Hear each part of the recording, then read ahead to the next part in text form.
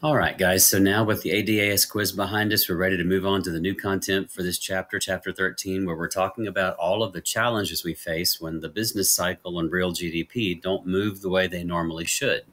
The first topic we'll take up is unemployment, and I'm just going to use a PowerPoint to guide you through the major points. You guys have this PowerPoint here for handouts, and you just have to choose which way you want to take notes today, okay? So I'm going to get this started here. A lot of students ask me, why do we have to know so much about the economy that doesn't really seem to affect us? And I think we've talked about this before. You guys, before the break, watched the video Poor Kids, and we saw the issue of child poverty. Though keeping in mind, none of those kids chose to be in that situation. It makes the situation pretty severe. So given our situation in Southlake, I wanted you to watch a short little video on why this is important for the rest of us, because ultimately, if you're trying to make sure consumption stays strong at 70% of all GDP, you can't be narrow-minded or blindsided by all of this. So take a quick look at this video.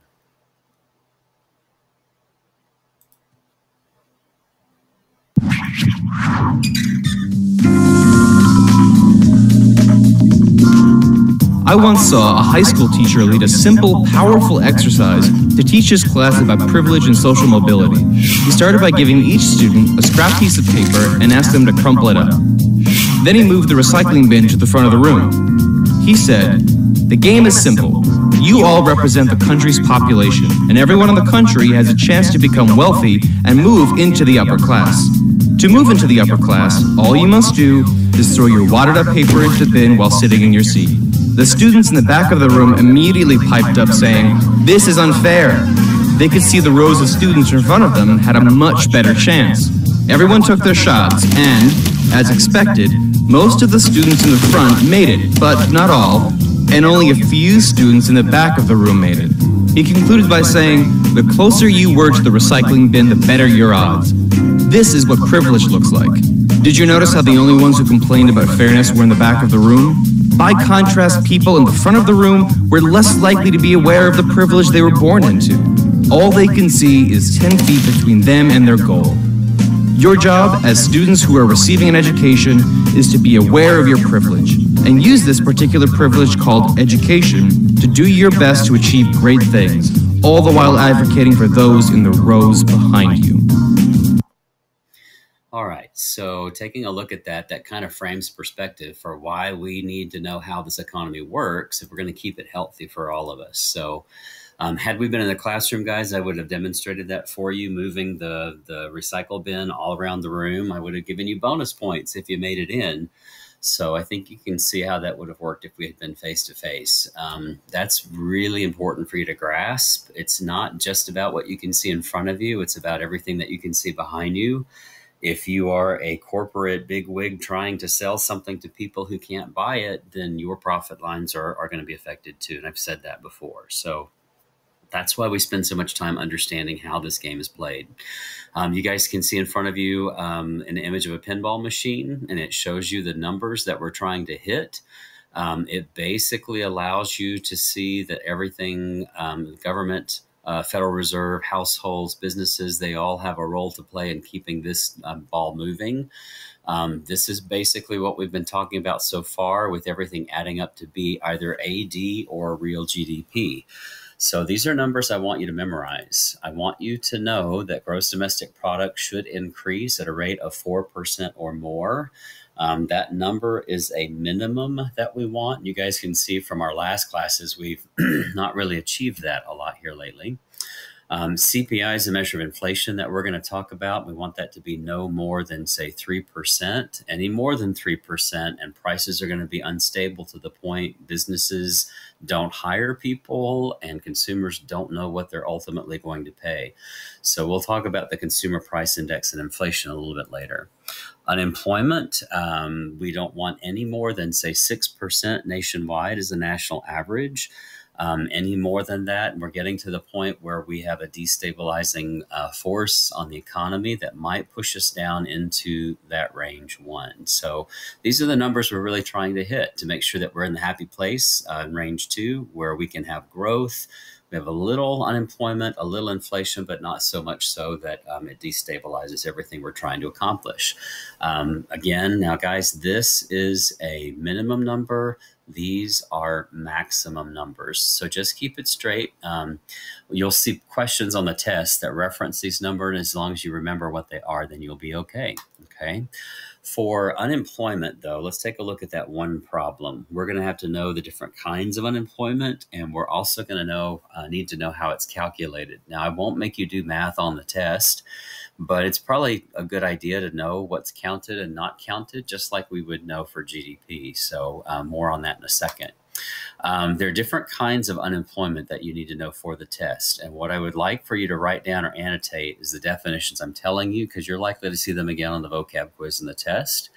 Frictional unemployment, the way I remember that is that it's self-selected almost. It could happen at any time. You know, people have the right to leave their jobs that they're not happy with, regardless of what's going on in the economic business cycle. We have that freedom as Americans to take a job and say, I'm not going to do it anymore, and walk anytime we want. So we have the choice to be frictionally unemployed. An example of a frictionally unemployed person might be a college kid who's just graduated, who basically could take a job at Starbucks or McDonald's, but has been trained at the PhD level. If they decide not to take that lower form of employment, then they are choosing to wait until the first big job arrives. That duration, they are frictionally unemployed. Okay.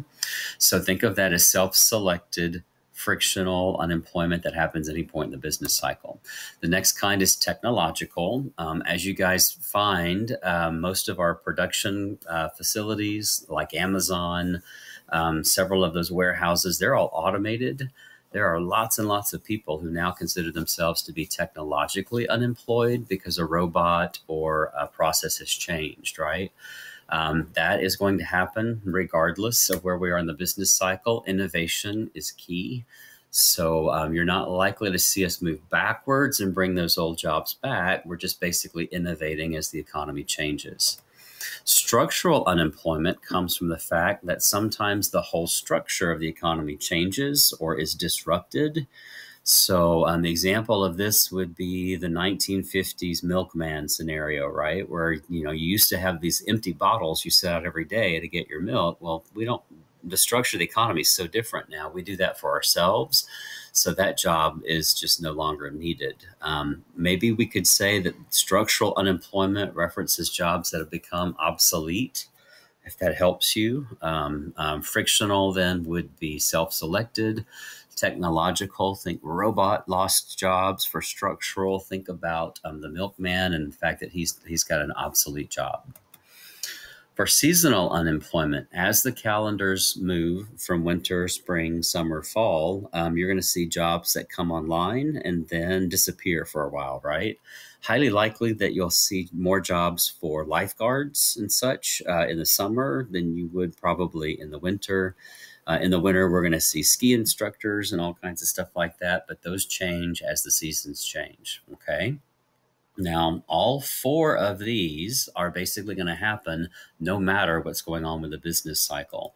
So the last form I'll share with you is cyclical unemployment. This is what happens whenever unemployment goes above 6%. We know that the economy is about to go into a dip or is doing well based on what we see this number do. 6% is tolerable, but any more than that, we can say that we have some cyclical unemployment that's due to the business cycle, which you see in the word, okay? So on your test, you'll have case scenarios. You'll have to classify people who happen to be unemployed as one of these five. So just be familiar with the definitions as we move forward. Measuring unemployment. You need to kind of know, again, where this number comes from. I won't make you do the math, but ultimately it's helpful to know who's counted and who's not. For the unemployment rate, you need to know the number of people unemployed is divided by something called the civilian workforce. Now, guys, the civilian workforce has an interesting definition. It is not the general population. So there are several groups that are left out here, and this is what you would probably need to write down for this slide. The civilian workforce is people who are aged from 16 to 65. And as you guys know, Americans are living a lot longer. So we're not even looking at a large portion of the people outside of that age group who might be affecting our unemployment reality. Okay, so already the civilian workforce has kind of been cut and trimmed on the side. Another group that the civilian workforce does not count, the institutionalized people who maybe have found themselves incarcerated in prisons or hospitalized in recovery facilities. Those people could do gainful employment, but they're not part of the civilian workforce number. Another group of people who are not counted, that would be your armed services workers, your Army, Navy, Air Force, Marines. They are non-civilian. So you can imagine anytime someone leaves the Army and comes into the workforce, our numbers for unemployment are going to be affected. So they are not counted as part of this. Another group that's not counted, the underemployed, people who have jobs below what their pay grade really should be. That may be something that we're seeing right now with people desperate to stay employed. They've taken jobs just to kind of keep a check coming in, right? So that's not even considered when we look at the unemployment rate. The last group of people who are not counted, couch potatoes, right? People who just hang out with mom and dad, stay at home on the couch. I mean, it's almost impossible to track those people. In the state of Texas, if you're going to claim unemployment compensation, you have to report your attempts to find a job on a biweekly basis. Every 2 weeks, you're giving phone numbers, websites. You're listing how many resumes you've tried. I mean, your job during your unemployment is to find another job, and it takes a full-time commitment. So I want to kind of change your thinking about people who find themselves as part of this number. These are the people who are hitting the pavement. They are looking for jobs, and as hard as they're trying, they're just not finding them. Okay. So we need to think about, not being critical of people who are on the unemployment, because we're not even talking about couch potatoes or people who are lazy. These are the people who are actively seeking work, but the economy is just not providing them jobs. Okay. So this number basically is determined by the Bureau of Labor Statistics.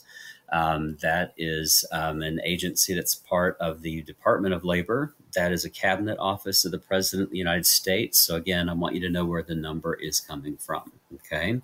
I say here it's seasonally adjusted, so it removes some of the confusion about spiking unemployment by taking out seasonal unemployment. So the number that we're looking at is pretty significant. When this number comes out from the BLS, guys, you can expect an immediate reaction on Wall Street. And coming up soon, every single month, we get a new update from the Bureau of Labor Statistics. So by the end of class, I'll have you look at that website. Okay. Here is a sample problem. Okay. If we were doing the math, we would have to basically figure out the size of the civilian workforce first. You would add the two groups of people together, the unemployed plus the employed, and that would give you an unemployment rate of 5.5%. Now, my question, at 5.5% unemployment, is the federal government going to do a whole bunch to get that number down? Highly likely not. Okay. You need to understand that full employment currently in the United States is defined as unemployment rates of between 5 to 6%. Even though that's a lot of people out of work, you're not going to see intensive policy actions until that number goes above 6. For example, in the coronavirus situation, if we have a spike in unemployment and it goes over 6, that's when you will start hearing people clamor for jobs and really kind of advocate for more job growth as a real policy initiative. But that won't happen until we see a number that's above 6%. So that should help you with that. Now, we've looked at unemployment a lot of different ways. And you remember the production possibilities curves. Capital goods and consumer goods provide us the trade-off. But if we're anywhere under that curve, where that line represents 100%, then we've got this gap between reality and where we actually should be. That's called the GDP gap. And it's a measure of how or to what extent we are unemployed in the economy. You know that you can find unemployment at the bottom of your business cycle in the middle of a trough. So that's where you're likely to find your largest numbers. And you now know from AD and AS that that's synonymous with range 1 of your curve, okay? By now, I hope that you're seeing that with AD shifting from the left and to the right, it basically creates the pattern of the highs and lows of the business cycle. So our goal is to get that back into range 2 as promptly as we can. So I want you to be aware of that, okay? Measuring unemployment over time. This is a highlighted version of recessions that we've experienced in the last, say, 20, 30 years. And what you see in the grayed out areas are periods of recession. Take a look at what happens to the unemployment rate, right? It spikes. People are let go pretty quickly in order to curb costs. And you can see overnight in the Great Recession, we went somewhere from around 5% practically up to double-digit unemployment like overnight. That was surprising and shocking because that hadn't happened since the Great Depression. So we're just kind of waiting to see. This is what it felt like and looked like as I was teaching back in 2008. Suddenly the economy tanked and we had a huge spike. So that could happen again.